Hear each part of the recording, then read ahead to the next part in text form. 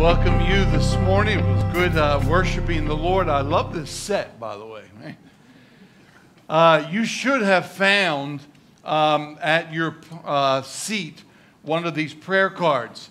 On behalf of myself and the team going to Ghana, West Africa, we want to ask for your prayers, all right?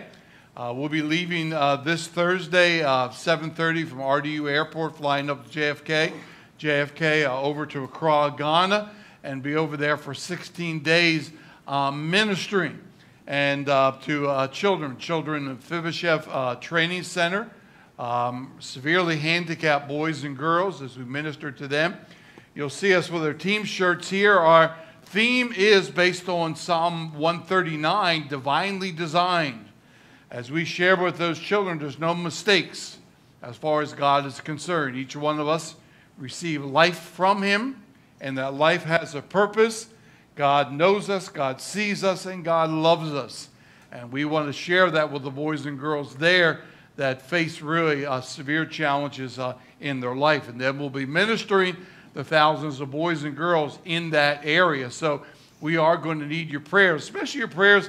There's a lot of hoops to go through in order to get on the plane, in order to get there, all right? So if you would just pray for that. So keep that card. Remember us in prayer. Also, I want to say, as you're turning in your Bibles to Psalm 139, because that's what I want to speak a little bit on this morning before Pastor Matt comes and commissions the team, I want to thank you as a church from the bottom of my heart for your support for this ministry to Ghana.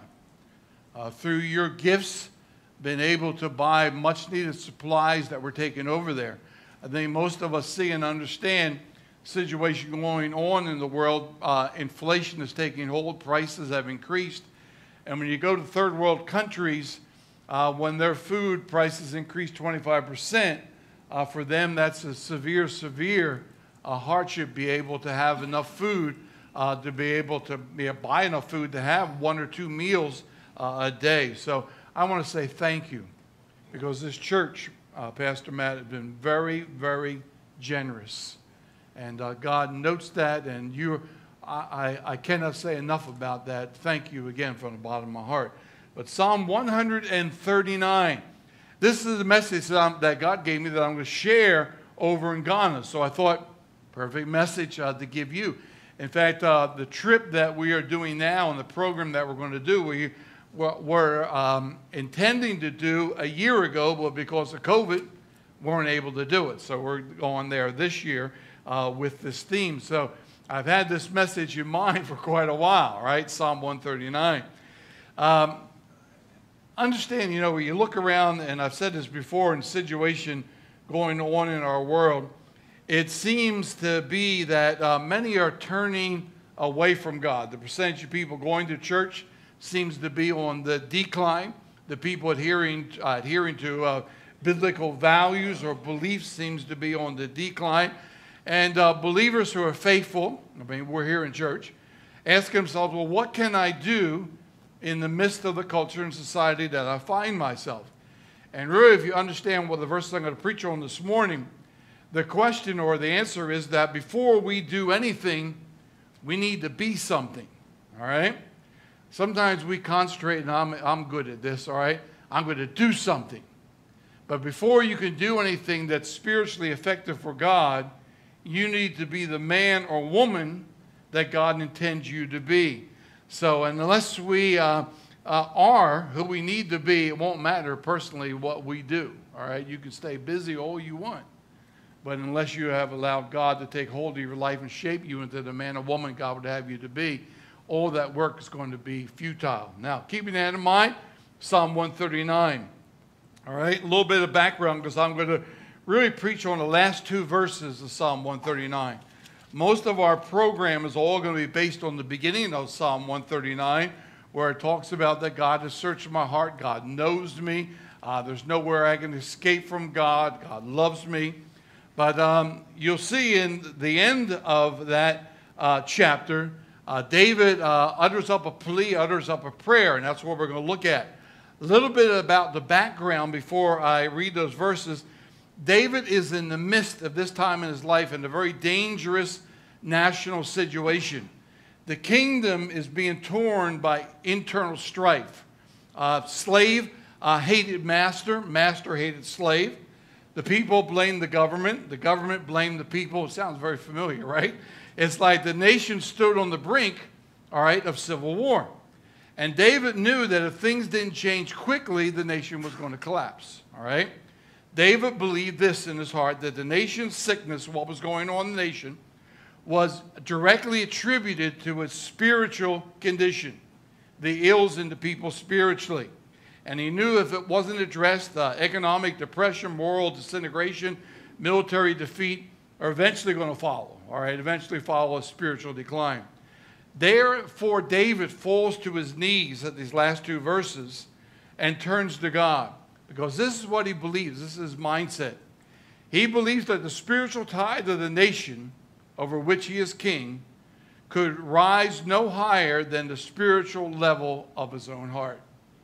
He couldn't pray for the people to be something that he was not.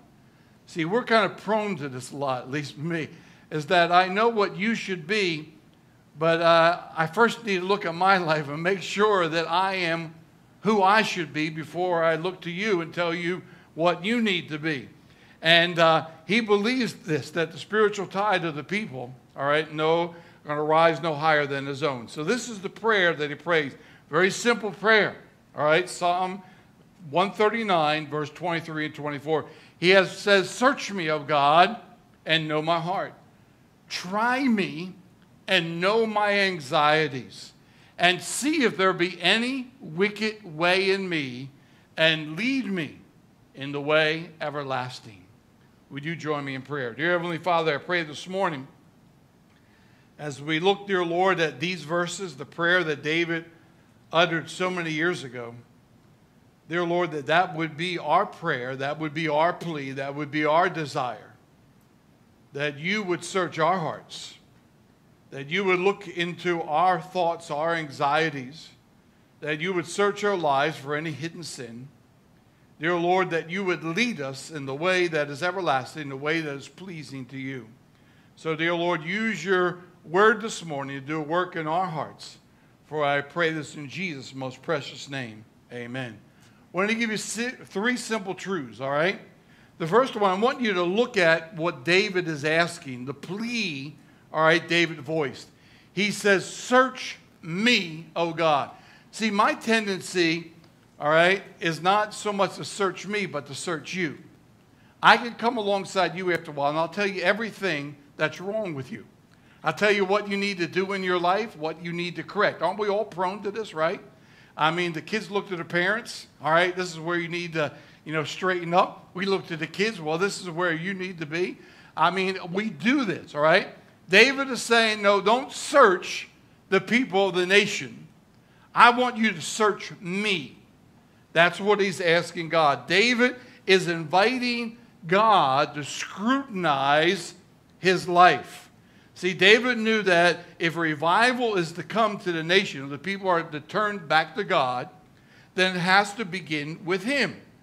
Now, David as a king, he knew what it was like, all right, to have traitors in his midst, all right? And David is asking, is there any area in my life in which I am a traitor to God?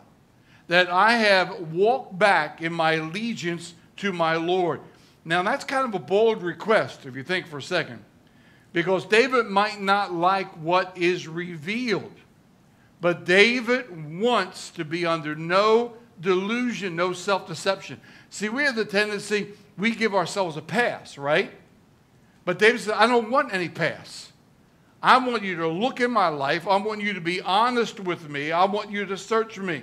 In fact, if you're reading these verses in the Hebrew, almost every verb in those verses is an imperative. And what that means is he's calling on God in the strongest terms possible to look deep within his being to find anything, all right, that would keep his heart from being in intimacy with God. Now, if you remember the Old Testament, all right, sacrificial system, when they would take the lamb to the altar, the lamb had to be without blemish. Am I right? They looked at the lamb on the outside, making sure there was no deformity. David says, I don't want that. He says, I want you to look deep in me.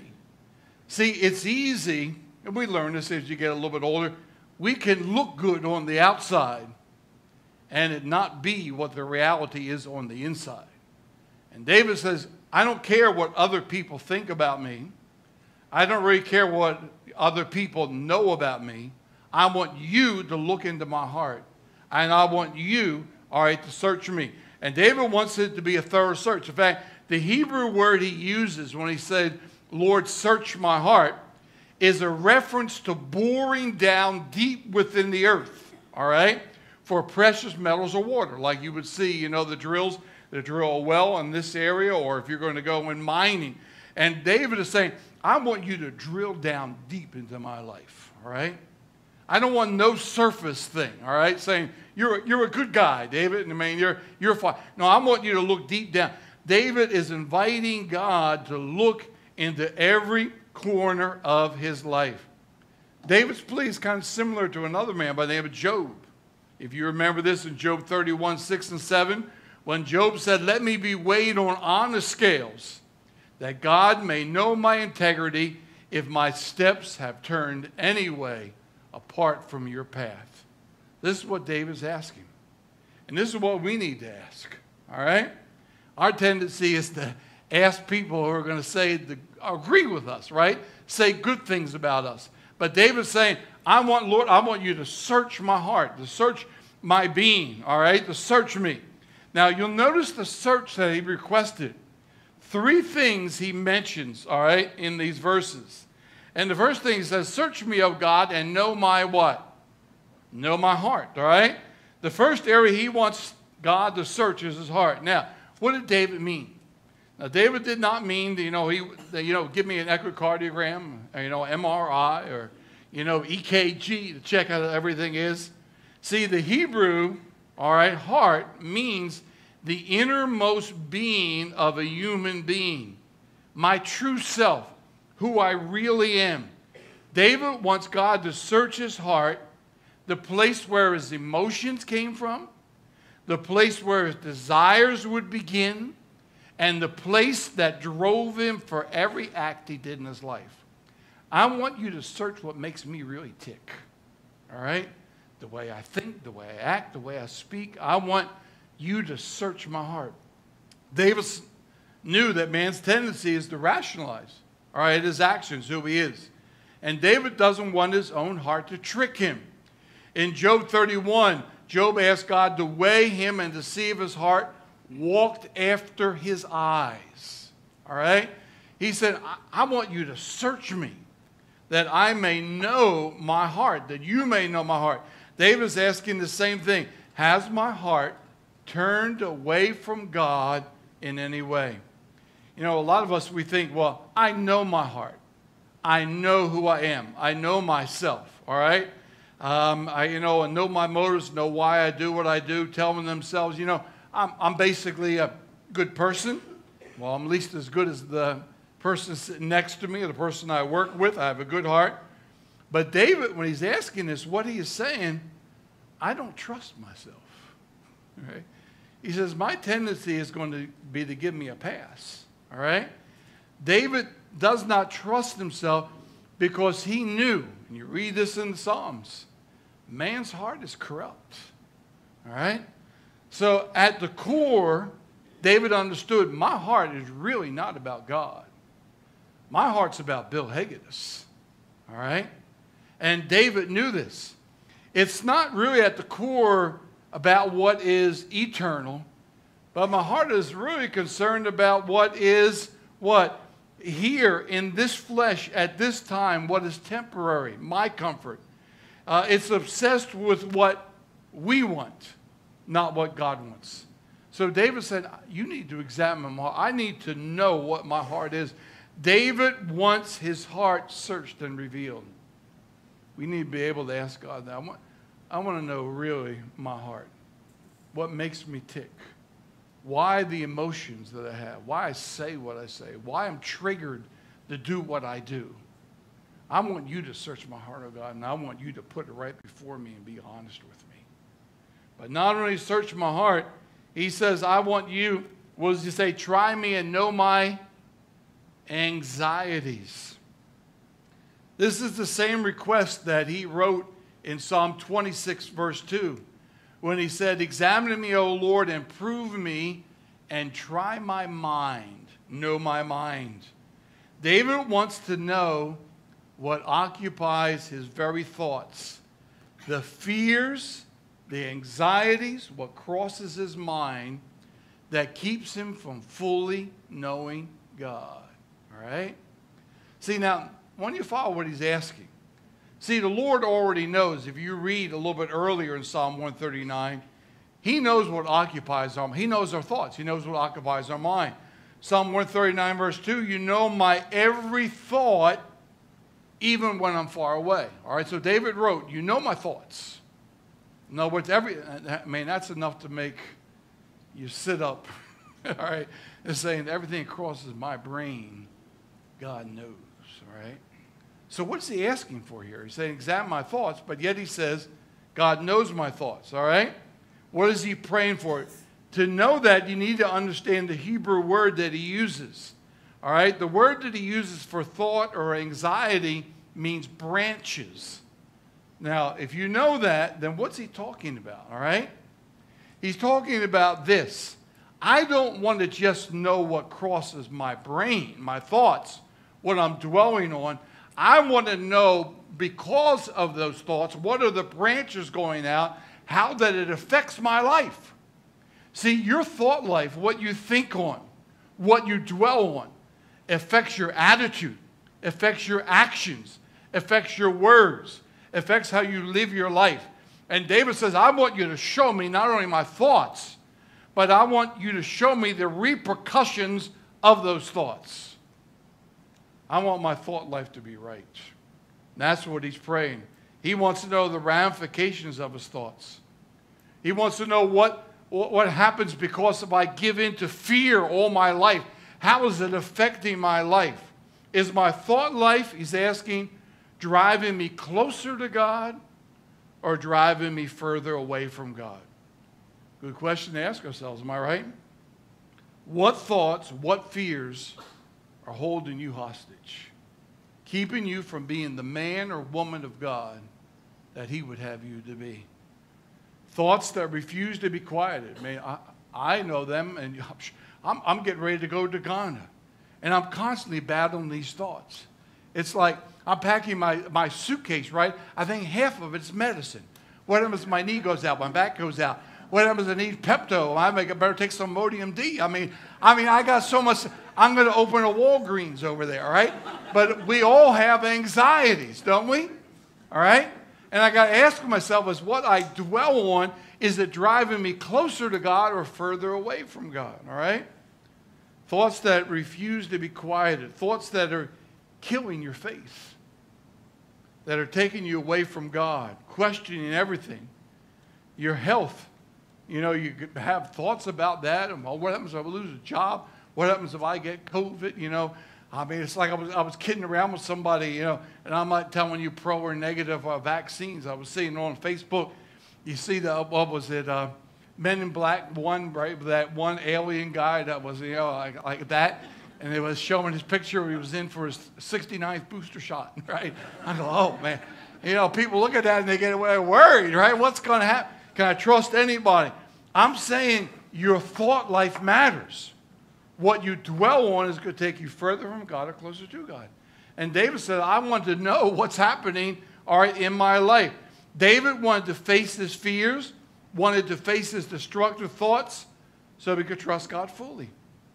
And here's the question to ask. I wrote down, where do you trust God the least? Money? Health? Job? Where is you trust the least?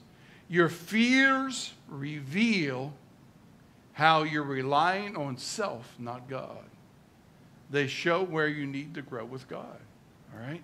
David knew this. He says, I want you to examine not only my heart, who I am, I want you to examine my thoughts, the ramifications of them, where they're taking me.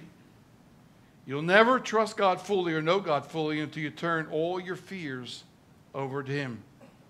Realize the fact, hey, you can be afraid all you want, but you were never enough. You were always weak, and you only can trust on him. The only security is in God. You understand that, right? And David understood that. He said, I want you to know my thoughts. But not only heart thoughts, but what did he say? He says, see if there be any what? Wicked way in me. All right? Here's David. David was a man after God's own heart, right? Now, of course, we know the great sin he committed, but David understood you can be a man after God's own heart, but that does not mean you're free of sin. You understand there's not one of us here that's free of sin, right? There's nobody that's going to come to this pulpit and say, you know what? Let me share with you all. I found the secret. How I can get through a day never sinning. No omission, commission, thoughts, or anything. No, we're all in the same boat. Am I right? I think I've shared before when I was a young Christian, I would listen to these preachers. I heard them telling me, I've made it. I don't deal with that sin or this sin. And I would sit there as a young guy, like 19 years of age, and I'm like, there's something wrong with me. All right. Man, my thoughts and things, I mean, something's dead wrong, all right? Until I realized, and this is true in my life, that one of those guys ran away with the secretary, and I realized, oh, guess what? He was lying, all right? It's like we all battle with, some of us are very good at covering it, right? How are you doing? I'm doing fine, right? Man, I'm trusting the Lord. David doesn't want that. He wants his sin searched out. You know when I think of this? I think of the Feast of Passover. When I lived in northeast New Jersey, a lot of Jewish people in that area. And I had people in my congregation that would work for Jewish people, Jewish believers, all right? And when they celebrate Passover, for Passover, 7 days you were not to eat what? Test your leaven, right? Because leaven is a symbol of sin. When Israel, left, Egypt, remember they weren't able to leaven their bread. They ate unleavened bread. And what they would do, I still remember a friend of mine, Frank Puglisi, who was a contractor, the rabbi would hire him to come into his house. And literally would go in every cupboard, take all the canned goods, everything out, looking for a crumb. You understand, at Passover, they would examine their pockets and their coats and everything to find a crumb. If you had a cracker that you put in there, years before or whatever, that searched everywhere that there was not a crumb of leaven anywhere in the house. This is what David's asking. He's not saying, I don't want to know the biggies. I understand that, all right? I want you to search if there's anything in my life, the smallest crumb that keeps me from knowing you, that I would give myself a pass. See, David knew otherwise. He knew there's no one that was sin-free. In fact, again, Psalm 19, verse 12, he says, who can discern their own errors? In other words, who can examine themselves, right? Like, you ever do this physically? When you become old, you'll understand what I'm saying. You go on Facebook, and they have every disease, that comes up. If you ache here, here, and here, you have this cancer. Ache here, here, and there, you have this. And you're older, you start going, do I got that? Am I right? You examine yourself. David's, you come up with these diagnoses, and you go to the doctor, and the doctor looks at you. Thinks you're crazy, right? And this is what David's saying. You can't diagnose yourself. You need somebody else to have an honest look at you. Then he says, forgive my hidden faults. I got stuff that's hidden that I give a pass. I still remember the story of a missionary, and this kind of fits in with what we're going through today. Dr. A. McLaurin, he was the missionary in India years ago, plague in India. And the back country, and you still see this today, people were leery of all the health officials. They didn't trust them, all right? And it ended up that in India at that time, people died from this plague, and they would bring the death carts through, and they would put the corpses into those carts, the dead bodies, and they would take them away. But what many of the people would do, when they saw the death cart coming, they would hide the dead bodies of their family behind a curtain in the back, of their hut, or the back of their dwelling, and they'll come, do you have any dead? Oh, I have no dead here. And the corpses remain there to what? Poison the whole house. All right? And our tendency is what? Sin. We just hide it in the bag. I'm good. There's nothing here. I mean, I'm fine. All right? David says, nope. I know I'm. Really, David's saying, I know I'm not fine. All right? I know there's things in my life that I am not even aware of that are keeping me from fully knowing you. And I want to know. And the word David uses for a wicked way or offensive is a way of idolatry. Any defection from God or his word. David wants God to show him if he's doing anything that offends God's heart. David doesn't want anything hidden. And understand God's desire for you and I is to walk in the path of God's word. Read Psalm 119. He knows this is the only way of blessing as we walk in obedience to his word. Problem today, we have a lot of people want to believe, but yet don't want to obey. It's impossible. All right? True faith manifests itself in obedience to their Lord. All right? And David is saying, I want to choose the path of God's word. That's why Psalm 119:30, I have chosen the way of truth. Your word have I laid before me. And we need to make that choice. Now, I wrote down this. I'm going to give you this real quick. How do you discover what's offensive to God? All right? How does God reveal sin to us? Let me give you real quick. Number one, first you consider what God's word says. All right? A standard of truth is not what other people think. The standard of truth is the word of God. You can think what you think. You can feel what you want to feel. But the standard of truth is the unchanging, inerrant word of God. One of the reasons we hide God's word in our heart is in order to know what? Sin. All right? Your word have I hidden in my heart that I might not sin against you. Your word is a lamp unto my feet and a light unto my path. But we have to consider what God's word says. All right? Second, you need to be open to the promptings of the Holy Spirit. When you get saved, the Spirit of the living God comes to dwell within you. And see, now we have a way of rationalizing our sin. Am I right? Well, God knows the situation. I mean, I had people that would come to church and they'd be in my office explaining to me, all right, a young man, a young lady, how it was okay and God gave them a pass of living together. And I'd be going, man, that's interesting, all right, is that we can make excuses for anything, all right, because nobody wants to hear, you know, what you're doing is wrong, what you're doing is sin, right? That's the culture we're in today. Everybody wants to hear, God bless, that's your truth.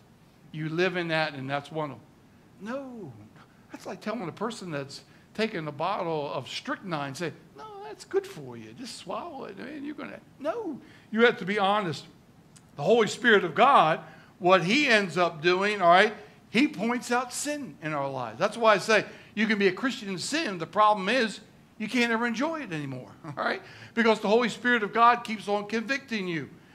Jesus in John 16, Verse 8 said this the night he was going to be betrayed, and said, when he has come, the Holy Spirit, he will convict the world of sin and of righteousness and of judgment. You know what that means? Think about it. I said all of us have sin in our life. If you're telling me you can't even remember the last time the Holy Spirit convicted you of sin, something is wrong. Something is dead wrong. All right? Because the closer you draw to God, the more sin is exposed in our life. So either you're saying you have no sin whatsoever, or you have backed away from the light. All right? So we listen to the Holy Spirit. Third, consider what other people tell you, especially if more than two. Proverbs 12:15 says, the way of the fool seems right to them, but the wise listen to advice. All of us need to have mature believers in our life that'll sit down and be honest with us. I mean, that literally you can be able to go to them. Would you tell me how I'm doing? See, a lot of us, again, we don't want that because we don't want to hear it. But we need to have that. And fourth, don't waste your pain. Sometimes God allows pain in our life, all right, to point out sin. Psalm 119:71 is good for me, David said, that I've been afflicted, that I may learn your way. Psalm 119:75, I know, O Lord, that your judgments are right, that in faithfulness you have afflicted me. Not all pain is from God. But God is able to take even that which is a negative, use it for a positive, all right, in your life and in my life. And what I'm saying, David is saying, I want you to search my heart. I want you to search my anxieties, my thoughts, where they're leading me, and I want you to search out sin. The last thing I would say, what's the reason he's praying this? Look at the last phrase of that prayer. He says, you lead me in what? The way everlasting. Understand, David's desire is not just for God to show him how impure he is, how wicked his thoughts can be, all right, how offensive maybe he is to God. David ultimately wants God to guide him to be the man of God that God wants him to be. That's what this is all about. I want to be a man of God that leads your nation. Before I can call a nation to repentance, I need to be the person that I should be. And you notice what he admits for that to happen. What does he say? He says, lead me. All right? David knows he can't do it on his own. He is saying, God, you need to search me and then you lead me. David understands to be the man of God, he needs God's wisdom, God's knowledge, what's in his life, and then he needs God's strength to walk in light of what's revealed in his life. And you notice what he wants to be led in. He wants to be led in the way what? What does it say there? The way everlasting. That Hebrew literally means the old paths. The way our forefathers traveled. All right? The way that we find rest for our souls. The way of godliness. The perpetual way. The everlasting way. He's talking about the way that true blessing comes. You know, the first psalm was Psalm 1. This is what David had in mind. Blessed is the man who walks not in the counsel of the ungodly, nor stands in the path of sinners, nor sits in the seat of the scornful. But his delight is in the law of the Lord, and in his law he meditates day and night. He shall be like a tree planted by the rivers of water that brings forth its fruit in due season, whose leaf also shall not wither, and whatever he does shall prosper. But the ungodly are not so. They're like the chaff which the wind drives away. Therefore the ungodly will not stand in the judgment, nor sinners in the congregation of the righteous. For the Lord knows the way of the righteous, but the way of the ungodly will perish. You know what David's praying? Lead me in the way of righteousness. Lead me in your way. I want to go in that way. I want to be that man that can lead our nation, all right, back to you. And question that comes for us as believers. Will I be like David? Am I willing to understand, before I do anything, am I going to ask God to search my life, my hearts, my thoughts, my sin, and to really want to be the man or woman that God wants me to be? See, without this, you or I, we're not going to touch our families. We're not going to touch a nation. We're not going to touch people next to us. We have to start with what David realized, all right? We start with ourselves. Let's have every head bowed and every eye closed. Nobody looking around for a second. Every head bowed, every eye closed. I really don't know your heart, and I don't know your thoughts. I don't know hidden sins. It's the same way you don't know me that way. But God knows. Now the question is, do you want God to reveal that to you? That he can lead you in the way everlasting, that you can be the man, woman, young person that God would have you to be. Maybe this morning we're going to have a verse of invitation. We do this each Sunday. It's good to respond to the Word of God as God speaks to you. Maybe you need to go to this altar and pray that simple prayer that David prayed. Lord, I want you to search my heart. I want you to search my anxieties, my thoughts, and I want you to reveal any hidden sin in my life that keeps me from knowing you fully. Greatest act of worship you could do this morning is to fall on your knees and ask him to do that. And then he's able to take your life and to use you to touch your family, your neighborhood, nation, and who knows what else. I'm going to ask if we would all stand. Everyone standing, heads bowed, eyes closed. Jason and the band will end up singing the verse of invitation. If God has spoken to you and that's your prayer, you want to pray the prayer that David prayed so many years ago, we invite you to come to the altar at this time. I'm going to ask the members of the Ghana team that are here this morning if you would come up and maybe just stand right on this first step right here. Pastor Matt's going to come and commission the team at this time. I might say some of our folks from the church are not here because, again, with other things. You'll see that Mimi Holland's not here. She is at a swim meet down South Carolina. Kevin is not here. Remember him in prayer. And then the other members of the team will be coming in from Charlotte and then some meeting us up in New Jersey. Matt. Today is an exciting day because if you've never seen a commissioning or you've never been a part of it, maybe you're not even familiar with what that word actually means. But the word commission literally means a sending forth, a sending out.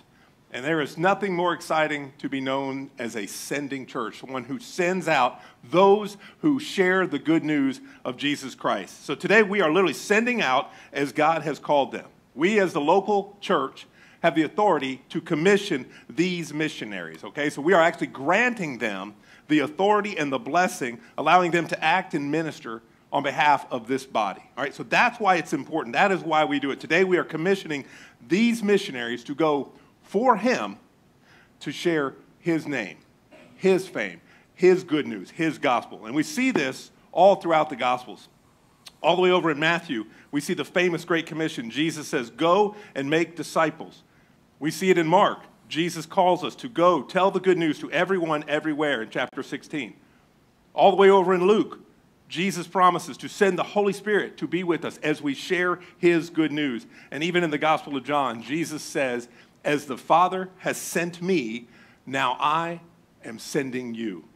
And that is what we have come to do today, to send them out. So church, it is with great joy and humility that I present to you those who are going on our behalf. If you can't go, we can at least support those who are willing to go. And to our mission team, may I present to you the people who believe in you, who support you, who affirm your call for the gospel. So today, as we commission our team, I have 4 questions I want to ask. 2 are for the mission team, and 2 will be for the congregation. And if you earnestly and have a heartfelt response to say yes, will you simply respond loudly and clearly, we do, okay? So first, to our mission team. To our missionaries, we ask this: do you accept your assignment as a commission from God to go and act on his behalf? We do. Do you accept the responsibility of representing this congregation in doing the work of our Lord Jesus in Ghana? We do. All right. And to the church, we read in the scriptures how beautiful are the feet of those who preach the good news, those who share the gospel. So church, would you likewise respond, we do, with these questions? Will you earnestly agree and pray for their mission? Do you commit them now to the Lord's safekeeping? We do. And do you agree and recognize and support God's commission, God's call on their lives, and these participants to go in your name? We do. All right, members of the Ghana mission team, we're going to pray for you. I would love it if you would come and stand in front of the cross here at this altar. Church, I'm going to ask you guys to stand if you would. And we are going to pray for them. You don't have to come up and lay hands on them. I know some of you are still battling sniffles and different things. But if you would join your hearts, you can even reach your hand towards them. For this Ghana mission team, we send you out with excitement in the name of the Lord Jesus. With the blessing and support of this congregation, we are so excited. You have our prayers, encouragement, and support. Let's pray together. Heavenly Father, we commit to you this team. We send them out in your care. We affirm their commitment to follow you, to serve in your name. We trust that you would empower them. Let them be your hands and your feet. God, we pray that they would glorify you as they serve others. We ask that you would give each one of them courage and strength and patience, wisdom, stamina, endurance. Everything they would need, Lord, would you supply it according to your riches and glory. so they can be your witness to the world as they serve others. God, we thank you for these awesome missionaries who have taken very seriously your call to love you and love people. And we look so forward to hearing all the amazing things you are going to do through them. And so now, Lord, lastly, we ask for your safety to surround them. As they go, God, I pray that you would bring them back safely to us. And together in unity, we pray this prayer in the mighty name of Jesus. And all God's children said, amen and amen. You are dismissed. Come around if you feel comfortable. Give them a hug. Let them know you're encouraged and you are praying for them as they serve in your name.